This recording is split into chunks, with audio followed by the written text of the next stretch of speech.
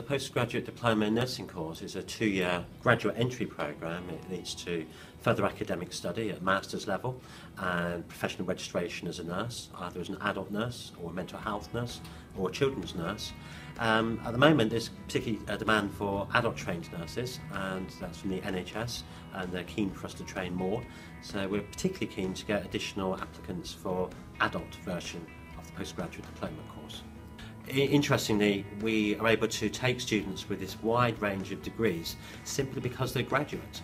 And what we know, and after many years of experience, is that those students have critical reading skills. And so many students say to us, well, I've studied theology, I've studied music, I really don't know much about life sciences and physiology. But what we are confident in is those students can access high-level, degree-level, postgraduate level physiology or life sciences or social sciences, and appropriately guided are able to access that material readily and in an accessible fashion.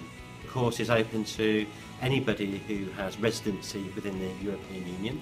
So, for example, the students will significantly be from the United Kingdom, but we also take many from Ireland and a good number from other European countries. The PG Dip Nursing course at Southampton is unique. It's one of the longest running postgraduate entry courses in the United Kingdom. We've been running it for somewhere between 12 and 14 years, I think now.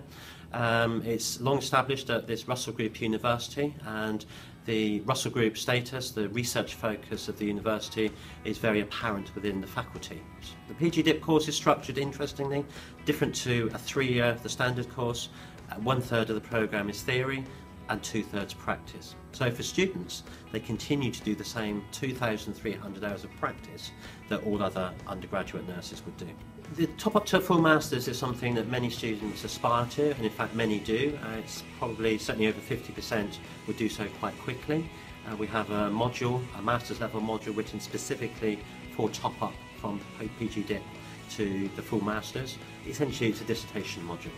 Most of the preparation for the module has already been built into the standard 2-year programme. And what we also find is that career progression tends to be relatively quick. For men and women equally, it tends to be accelerated, and we find that PG Dip nurses end up in clinical specialism posts, nurse consultant posts, research posts, sometimes into education, somewhat quicker than an undergraduate student would.